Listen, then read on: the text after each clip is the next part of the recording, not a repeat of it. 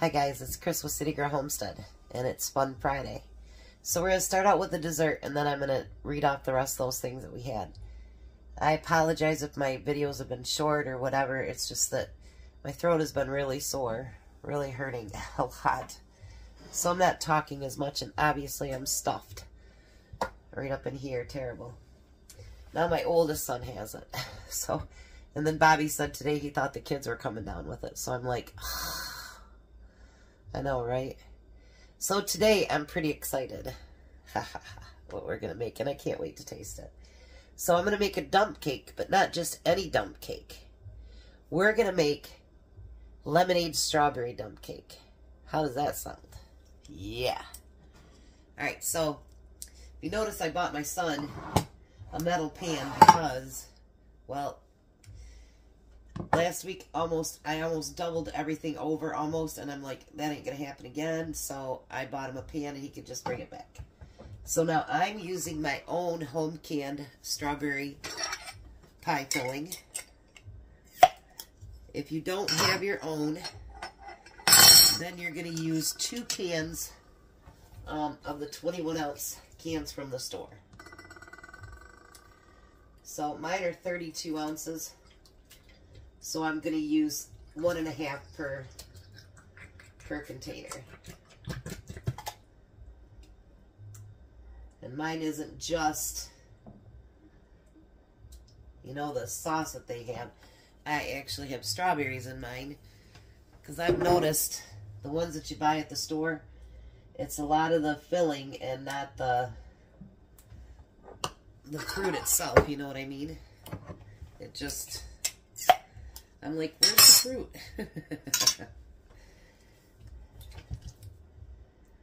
So I'm going to do both of ours up at the same time. Look at that. Oh yeah. Definitely, guys, definitely.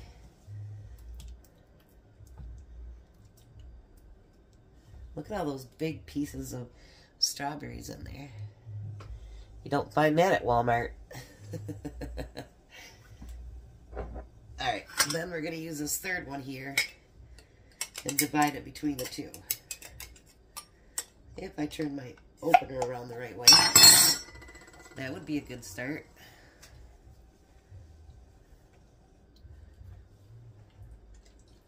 We're going to put about half of it in Christopher's. The other half in mine. And maybe in a little while I won't be cooking for Christopher because he's looking at a place over by where he works. And that'll be about an hour from here. So, yeah. I'm glad to see him, you know, getting his own place after his divorce and everything, but an hour away? Come on. But he'll only be like 5 minutes from work, so that'll be a lot better. I'm glad for him. It doesn't, and I'm happy for him. Doesn't mean that I like him being so far away. And Courtney brought up that, you know, Nate is, you know, all the way in Tennessee. And I said, yeah, we don't like that any better. Alright, so I'm using the lemon cake mix. You can obviously do this with anyone you want, but it wouldn't be lemonade if you didn't have lemon cake mix, right? So we're going to scatter that. I'll fix it up a little bit better here in just a second.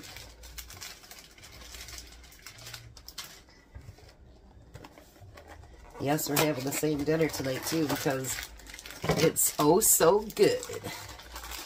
At least I hope it is. Never made it before, so let's hope it is. I found out that his girlfriend absolutely loves strawberries. So, but I'm down to 2 frozen packages of strawberries in the freezer. And 3 pie fillings left. That's it. So, we're getting down on our strawberries. And we can find them for 99 cents a piece, you know, right now, but I'm not in the mood to can right now. So it'll have to wait. Alright, so now I did 3 sticks of butter up. But I figured whatever I don't use, then I could put into my butter dish.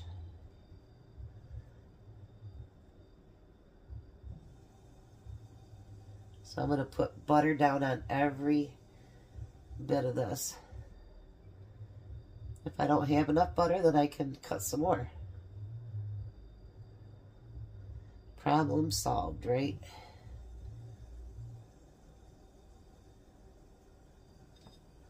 This is going to be delicious. I just know it. Lemon cake is my favorite to begin with. So, and I love strawberries. I got something I'm going to be doing a demo on, I think either tomorrow or Sunday. I'm pretty excited about it. I got 3 products coming up to do reviews on. I told Tom it seems like everything lately that we do a review on, it's stuff for guys.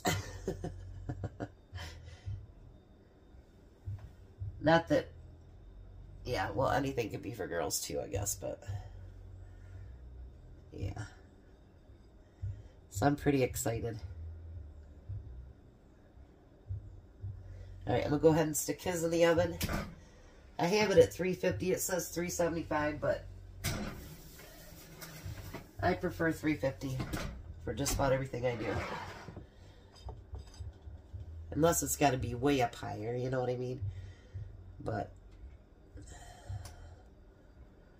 that was a thick piece. And you're going to cook these for about 45 minutes.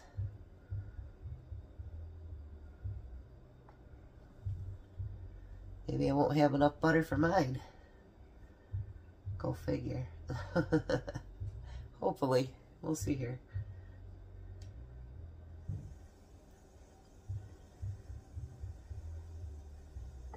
Nope, I'm going to have to cut some for myself.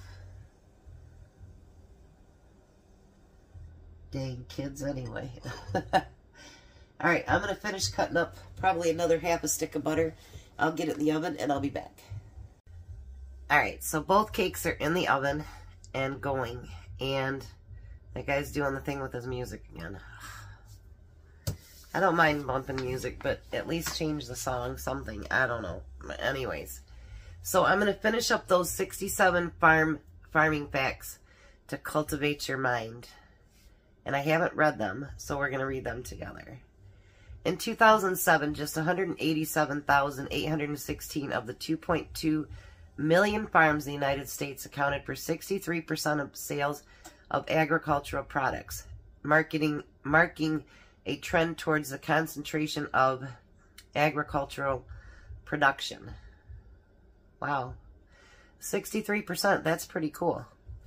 Agricultural efficiency has increased over the past century from 27.5 acres workers in 1890 to 740 acres per worker in 1990. So either we're getting better efficiency or they're overworking people. Seeds have to be scattered by hand until Jethro Tull's seed drill, developed in 1701, made it possible to plant seeds in a row, which could then be easily hoed. I didn't know that either. I like learning with you guys. According to the UN, an exploding world population, intensive farm practices, and changes to the climate have provided a breeding ground for unprecedented number of emerging diseases. Poultry farming, for example, may account for a global spread of bird flu. In fact, the majority of the 39 new diseases that have emerged just in one generation come from animals, including Ebola, SARS, and the bird flu. Today's farmers grow more food, feed, and fiber. They also grow crops that processed into fuel. For example, corn could be made into ethanol and soybean oil made into diesel fuel. Getting into the animal thing. This is just my opinion. I'm not a conspiracy theorist or anything else. But if they would stop messing with nature, you know, people read about the chemtrails and all that other stuff, and stop changing the weather patterns through man, and stop trying to modify our crops and our animals through man's way, not God's way, we probably wouldn't have so many issues. Just a thought. Maybe I'm crazy. You can let me know below. Robert Newman was banned from all farms in the United Kingdom in August of 2013 for having, oh, we don't even want to talk about something with a goat. Gross. Only 2.4% of the world's cropland is planted with cotton. It accounts for 24% and 11% of the global sales of insecticide and pesticides, respectively. People living near factory farms often suffer from headaches, nausea, respiratory distress due to the effects of factory pollution. Factory farms are those that pack hundreds and thousands, even millions of cows, pigs, chickens in the farms. In 2012, farms and ranches spent $329 billion to produce $388 billion in goods. Well, that's not much of a profit. But then again, there you go. You buy... I mean, I sound like such a conspiracy theorist, but they pump so much into our animals and into our food that we really don't know what we're eating anymore. So, like, even though we know we're eating, like, more whole foods, are we really? I read in an article that if you see a 9 before anything in your fruits and vegetables, don't buy it. It's not whatever they call it. So even your highfalutin fruit and vegetables that you buy that you think have nothing in it, that's not true. Not true. And you're paying a whole lot of money for the same crap. Owning and controlling a farm has historically been linked to status and power, especially in medieval European agrarian, I don't know how to say it, societies. Farm ownership has also been historically linked to types of government, federalism, democracy. Control the food, control the people. Just saying. I know you guys are going to see this different part of me today, aren't you? But it's true. If the government gets a hold of your food and they control it, you have to eat. So they have control of you. Just saying. The word farm is from Old French firm, meaning rent or lease, and the Latin firmare, to fix, settle, confirm, and strengthen. The United States exported $136 billion in farm goods in 2011, with a $37 billion trade surplus. The world population will jump from 7 billion to 9 billion by 2050. Farmers will need to double their food production by then to keep pace. Well, not if we eat crickets. I'm being bad today. I'm sorry. But it is Fun Friday, so I can be weird too, right? Livestock farming feeds billions of people and employs 1.3 billion people. That means 1 in 5 people on Earth work in some aspect of livestock farming. For every dollar spent on food, farmers get less than 12 cents for the raw product. The phrase, fetch the farm, is a prisoner slang from at least 1879 from getting sent to the infirmary where there is a better diet and not much hard labor. The phrase, buy a farm, is World War II slang meaning die or get killed. Alright, let me blow my nose, be right back. Sorry about that, guys. I hope Marsha, I don't keep it as long as she had it for a month, because this stuff is horrible. When I get done, I'm going to say something and it probably won't be as fun, but that's okay. I hope anyway. The Dust Bowl forced tens of thousands of farmers known as Okies to leave their farms. The Dust Bowl exodus was the largest migration in American history. In 1830, it took 250 to 300 labor hours to produce 100 bushels of wheat, which is about 5 acres. In 1975, it only took 3¼ hours. Innovations really brought it a long ways. In 1890 to 1999, the average consumption of fertilizer was about 1,845 tons a year. In 80 to 89, it was 47 million tons per year. We're using a lot of fertilizer. In 1954, the number of tractors on farms surpassed the number of horses and mules for the first time. Henry A. Wallace was the Secretary of Agriculture and supported government intervention in farming practices. For example, he ordered slaughtering pigs and plowing up cotton fields in rural America to help increase the price of these commodities in order to help the economic situation of the American farmers. And you know, they still do that today, right? There's farmers that they pay to not produce anything so that they can keep. And I do understand that to some degree because it keeps the trade better. Well, this last couple of years, they've went down even more to have even less produced. That I don't understand. Control the food. Fritz Haber, co-developed with Karl Bosch the process of ammonia synthesis, which is known today as Haber synthesis. While his work led to the production of nitrogen fertilizer, which has helped to feed billions of people, he has also contributed to human destruction with his involvement in chemical agents during World War II. Just saying. World War I, sorry. Just saying. Cyrus McCormick is considered the father of modern agriculture. He invented the world's first mechanical reaper in 1831, which helped replace the manpower for the machine power up to harvest crops. His invention is also cited to the key in the westward expansion of the United States. Joe Anderson, a slave, also worked with McCormick to develop the mechanical reaper. That's awesome. Eli Whitney, invention of the cotton gin, catapulted the rise of cotton production in the Deep South, which some historians note led to the increase in slavery and contributed to slavery issues. Approximately 60% of farmers in the United States are 55 years or older. Aging farmers had led to the concern about long-term health of the family farms. You know, I don't know if I should say that to last, but there are some people that they have farming in their DNA.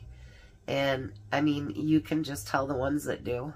And some of the farmers I know have sent their kids to college to learn better things. Tom has a friend that he only had like 3 barns of cows that he would milk. And when he wanted to retire, he gave it to his son.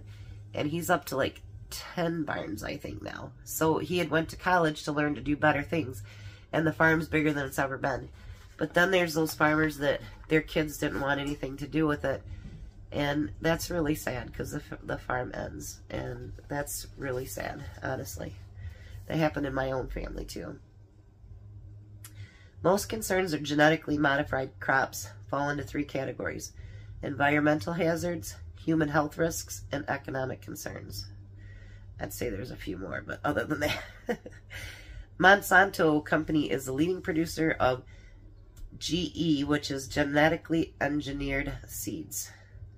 Total global cropland amounts to roughly 1.5 billion hectares.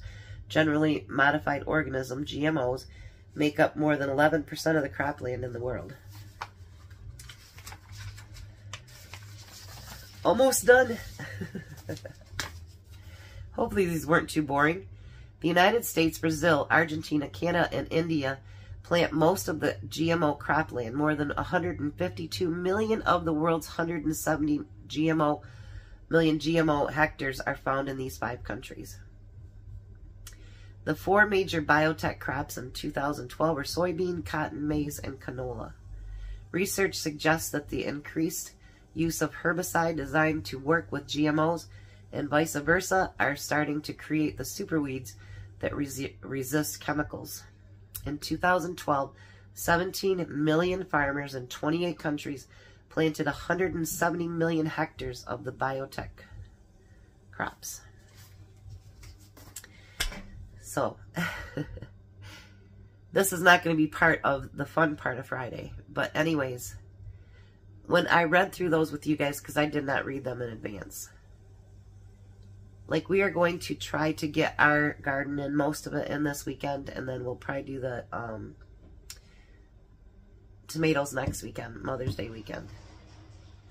If you have an opportunity, make sure that you buy, you know, heirloom seeds, because a lot of those seeds that are, and the dollar store seeds are great. They're 4 for $1, you know what I mean? That's a good deal.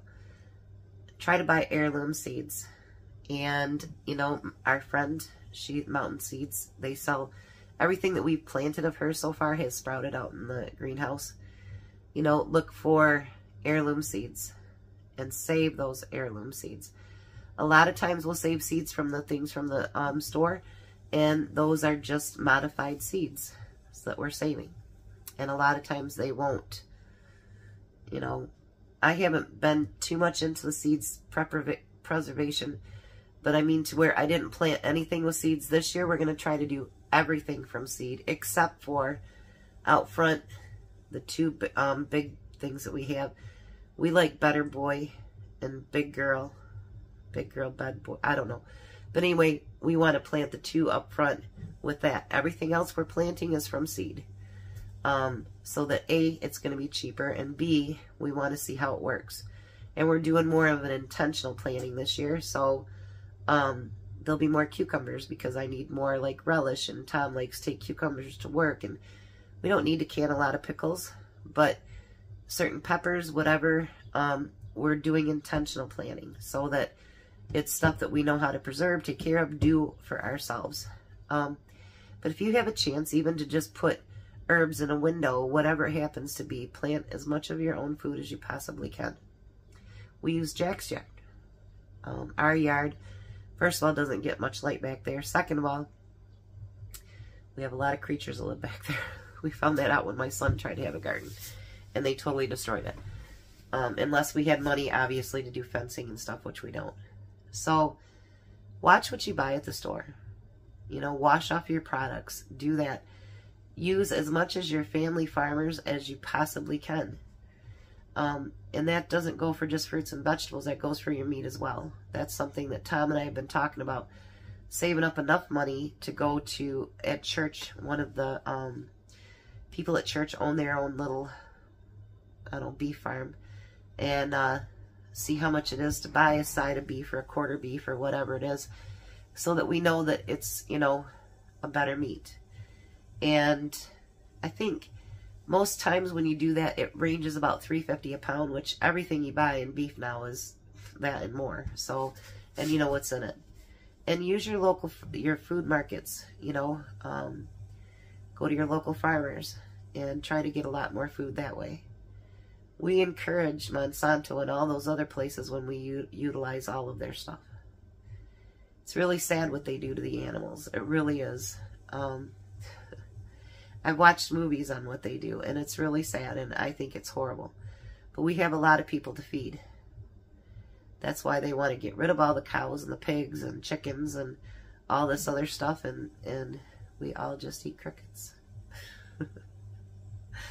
And if you look in some of your products now, this is why they say label watch. A lot of your products now already have some of those cricket things in them. I'm just saying, that's gross. I used to catch crickets and stuff for my grandpa to go fishing with. It wasn't for us to eat, that's for dang sure. But I hope you enjoy Fun Friday. You know, I don't know if it's something I'm going to keep doing. I don't know. I have fun coming up with different ideas. And sometimes the fun facts aren't as fun as they should be. This one, it kind of really brought to light a lot of the things that we're going through.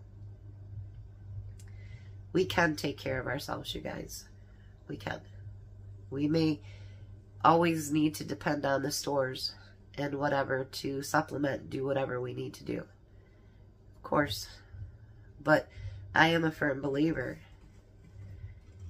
if you don't have money and food, then you're easily controlled because you're going to worry about how you take care of your family. And if we take some of that off the plate, and like the one lady told me a long time ago, whatever I plant takes away less from the store that someone else can get to. So plant what you can. Even like, I don't know why I can't make it work, but you know how you do the onions in the water and then it sprouts again, whatever? I've always failed. So I don't know what my daughter-in-law does that I don't, but even if you do things like that, you can do it with celery and all different kinds of stuff. So, you know, do what you can do to help your family.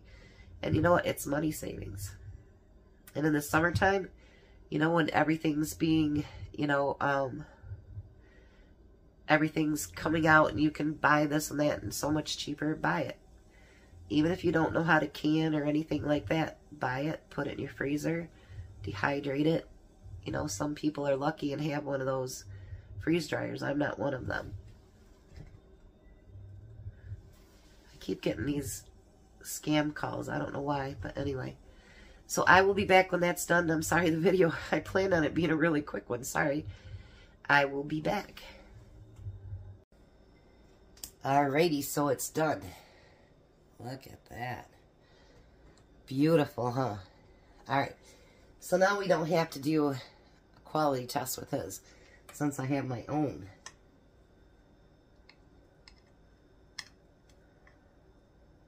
Look at how beautiful that is. Ooh, still warm.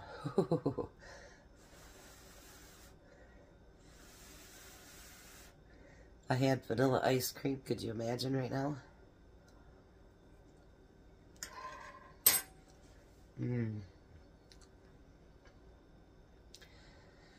Perfect. That is so good, you guys. You taste that lemon with the strawberries. It is so good. You got to try it. So, thanks for being with me on Fun Friday. And, oh, that tastes good with the lemon. I'm glad I did the lemon. All right. Thank you so much for being here. Have a blessed day. Be a blessing. And I'll see you for supper.